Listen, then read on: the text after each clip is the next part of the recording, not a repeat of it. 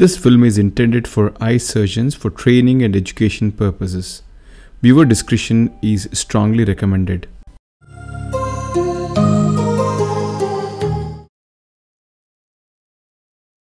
So let's start with the case. This is an 80-year-old man with a long-standing hypermature cataract with pseudoexfoliation. The pupil is not dilating well enough, and we can see that there is a lot of sphincter atrophy, deposition of pseudoexfoliation material all around. The lens appears to be slightly swollen. I can see these calcific spots in the capsule. Looking at this case, I needed to plan it very well to meet multiple challenges in this case. So number one would be to deal with the pupil. Number two would be to deal with the capsule and do the rexus all right, because my major concern in this patient is going to be the zonular health. The patient has a long-standing hypermature cataract along with pseudoexfoliation, so it is expected the zonules could have been compromised. And lastly, dealing with a slightly denser nucleus which is also mobile, there is lack of epinuclear cushion. And we also expect the bag to be very loose and the posterior capsule can be trampolining. So these are the multiple challenges which are in my mind as I am planning the surgery in this case. These are the things which I got it ready. A dispersive OVD, cohesive OVD, pupil expansion device of BX ring, iris hooks as well, capsule hooks as well, capsule tension ring, multi-piece intraocular lens, and also iris clip lens if the need arises. And of course, I'm also ready with the anti-vitrectomy unit as well. So this is how the things are planned. So with all these things and the planning ready, let's see how things turn out. This is going to be a slightly long video. If you would prefer, you can see it in a slightly higher speed version just to save some time. But I would suggest you to watch the video till the end so that you get a few important learning points. I make the side port. The anticapsule is stained. I'm using dispersive OVD first, followed by cohesive OVD. Contrary to the clear corneal incision, I'm planning a sclerocorneal incision here. So a 2.8mm incision is made, but the incision starts at the sclera about 1 to 1.5mm behind the limbus. The idea is if a situation arises where I need to convert it into a small incision cataract surgery, or I need to introduce a rigid iris clip lens, I could use this same incision to create a scleral tunnel. The incision is created, followed by cohesive OVD, just to lift up the iris a little bit so that I can use my Y hooks to stretch the pupil without damaging the anticapsule. Stretching is typically done in 4 directions, and I'm trying to create some amount of sphincter tear here, which would enhance pupillary expansion when I use BHEX device. BHEX device is introduced into the antechamber, and the notches are then engaged into the pupillary margin. We have a pupillary dilatation of about 5mm. I think this should be enough to manage this case, and although if situation demands or if something worse happens, I still have iris hooks as standby.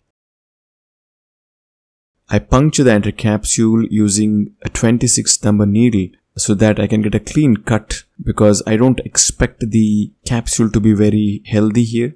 With the forceps, the rexus is begun, and as expected, liquid cortex flows out into the antechamber, obscuring the visualization. As I'm trying to tear the capsule, I can see these folds in the anticapsule, peripheral to the area where I'm aiming to tear at, and this is an alarming sign. So I stop there at that moment, come out. I'm injecting cohesive OVD into the antechamber to clear off all the liquid lens matter. The visualization improves, but more importantly, I'm putting the OVD into the bag itself. This gives an artificial strength to the zonules in the quadrant and strengthen them so that I can have enough counter traction to get the rexus in. So that is what I'm hoping, and that is the idea of injecting this cohesive OVD into the bag. It acts like an artificial temporary zonules just to strengthen it and make it a little bit taut so that the tearing is much more easier. So let's find out whether this idea works here. As we can see this, the idea works. So I could get a good grasp on the capsule, and the capsule tore, and we're not able to see any of the folds in this region now. So I have a rexus which is around 4mm. Now let's understand the most important principle here. This is the most crucial step in the surgery. I want to stabilize the bag before enlarging the rhexis. So the whole idea of creating a small rhexis was to allow me to introduce a CTR which is going to stabilize the bag, add strength to the zonules, and then only I can enlarge the rhexis in a very controlled manner. So this is the most important step in this case. This would ensure that we don't lose the bag. So let's see how things go. So again, I'm filling the bag with OVD and threading in a CTR. The moment we push in a CTR and a care is taken that the CTR supports the suspected weak area and ensure that it is well supported. So what it does basically is that it acts like an artificial zonules and the enlargement of the rhexis becomes much more easier and safer. I'm giving a tangential cut with a micro scissors and then the rhexis is enlarged. Since the bag is stabilized with the ring and we have a decent sized rhexis, my decision was going more in favor of phacoemulsification. I thought I could manage this pretty well, so I have abandoned the idea of doing SICS in this case at this stage, and I'm backing myself to perform a phacoemulsification. So I'm expecting the bag to be well supported, hopefully, and let's see how things go here. During emulsifying the nucleus, there are going to be a few challenges in this eye because although the bag is supported well by the ring, the posterior capsule and in general the bag will be very flimsy. A higher flow rate and vacuum would more likely catch the trampolining posterior capsule, so I need to be aware of it. And also dividing the nucleus is going to be challenging in this patient because it's going to be free floating, and I'm just thinking now whether to use the vertical chop or the horizontal chop technique, and let's see how things go. I begin by creating a central trench by sculpting it. So these are the sculpt settings.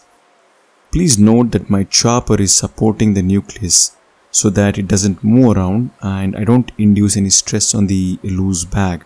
So I'm using maximum power to get a small central trench so that I can bury and hold the nucleus very well for my chopping maneuvers. I'm aiming for a depth of about say 60 to 70%, and I think this is it.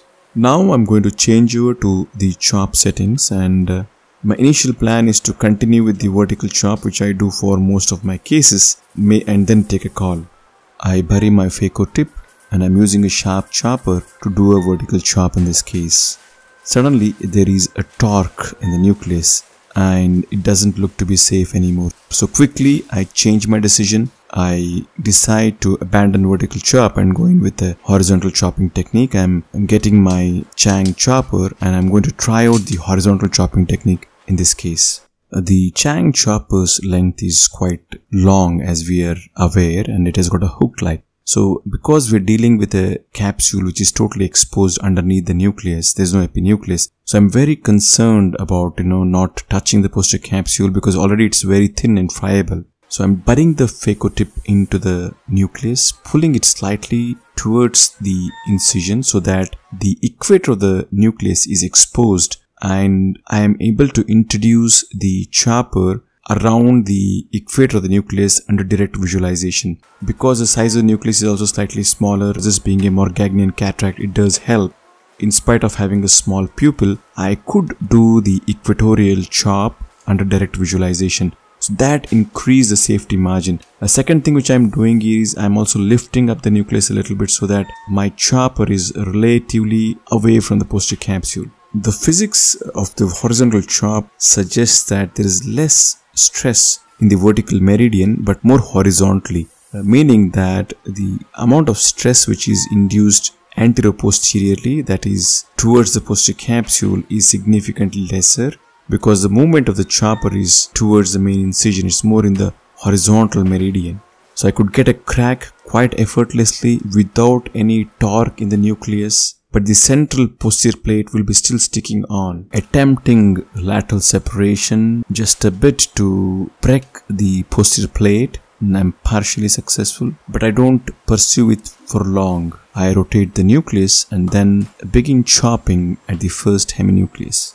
The phaco tip is buried into the nucleus and the nucleus is pulled again towards me, so that I want to see the equator before introducing my chopper. So I want to do all these maneuvers under direct visualization, because the pupillary expansion is not great and there is no epinuclear support. So I need to be as careful and as cautious as possible. The chop is very successful and I have a first free fragment here.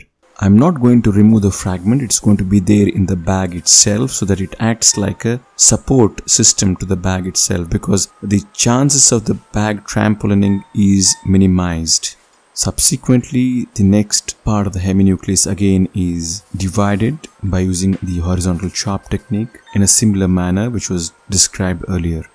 The third fragment of the first heminucleus is still attached to the other heminucleus at the base. I'm unable to separate it, so I decide to consume this small piece. I'm changing my settings to the quadrant removal mode, and the flow rate and the vacuum are significantly lesser than what I would have used usually, and just to minimize the turbulence and be a little bit more in control and be a little bit slow. So the idea of eating of this piece is that we can get rid of that small fragment and its attachment to the posterior plate itself without inducing any stress during lateral separation. So the plan works and the small fragment is eaten out.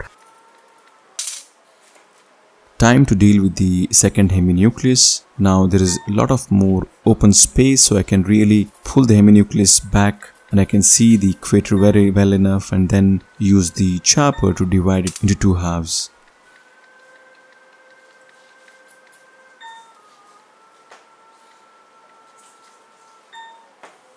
During fragment removal, please note the settings. My typical aspiration flow rate setting is around 40 cc per minute and vacuum is around 600. But in this case, I've consciously reduced it to 30 and 500. Again, the whole motive is to go a little bit more slower so that I can be in control. And by reducing the flow rate, you're risking a little bit lesser.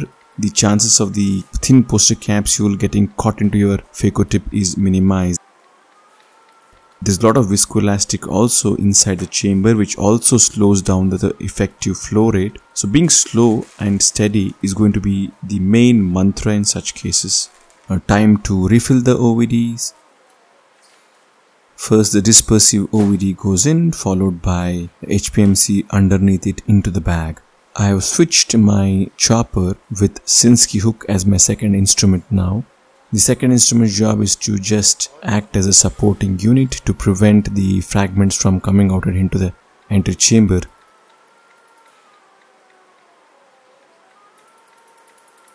What I've realized is that the pupillary plane or the iris plane has come up a little bit, and I think I'm working a little bit more anterior. So I'm really concerned about the endothelial damage. So that's the reason I'm trying to work as posterior as possible.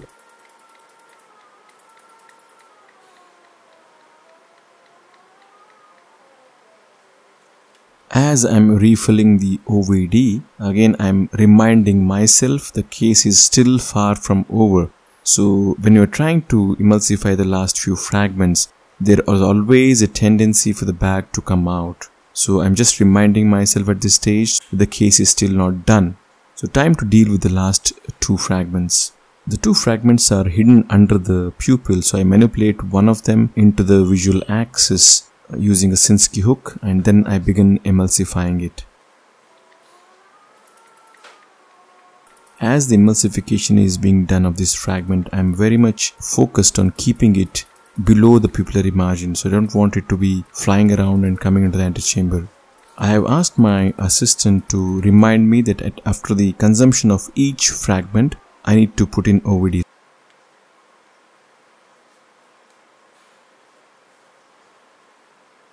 In time to deal with the last fragment. The last fragment was also emulsified quite easily.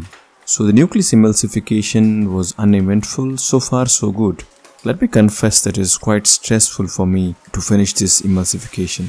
The bag is again filled with OVD, and time to remove the cortex. Very little of it is there, and in such cases this cortex will be very sticky and it will be sticking onto the bag itself. Very difficult to remove. I am using my irrigation handpiece to retract the iris so that I can see well, and I'm trying to aspirate this cortex into direct visualization. So that's the key here, because these bags will be very loose. So all the hard work which you have done until now can all be of waste if we just lose the bag at this stage. And there is a great propensity for it to happen also, because the cortex will be very sticky. And if you just make one move which is not wise, the entire hard work which you have done until now is going to be lost.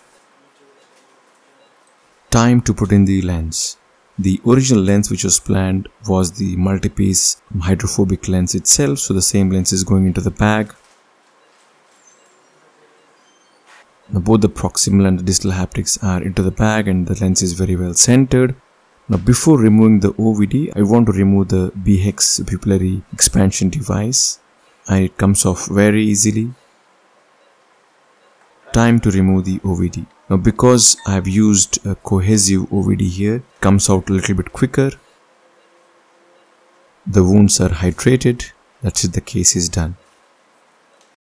These are the first day post-op pictures. Now let's summarize the key moments in this surgery. In such cases, half the battle is won if we anticipate certain things and plan accordingly. So we anticipated all the problems of a difficult rhexis, zonular weakness and difficult nucleus management, and we had strategies ready to deal with each of these situations. So planning was meticulous in this case, and that was half the battle won. The pupil was dealt with first, and once we had a clearer visualization, then we could really see the area where the zonules were weak and then tailor or alter our plan accordingly. So I modified my plan and did a smaller rhexis initially, put in a CTR to stabilize the bag, and then did a bigger rhexis. So this was probably the most critical step. Once we had a good rhexis and a CTR into the bag, then the subsequent steps are going to be much more easier and safer. And lastly, nucleus management is going to be a challenge in such situations because we don't have any support and the posterior capsule is totally exposed.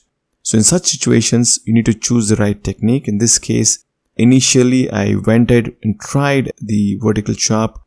Deciding on the right chopping technique was very critical. I immediately realized that vertical chop might not be the best way to split the nucleus. I shifted over to horizontal chop technique and ensured that the chopper hooked the quid of the nucleus under direct visualization. This being a Morgagnian cataract and a smaller nucleus, it did help, but I wanted to do most of the things under direct visualization. That helps. And lastly, during quadrant removal, I ensured that the pace of the surgery was slowed down significantly, because this ensured that there was absolutely no chance for the posterior capsule to trampoline, or there's no chance of the bag getting caught into the phaco probe. Slowing down the parameters of aspiration flow rate and the vacuum did help to control the surgery much well.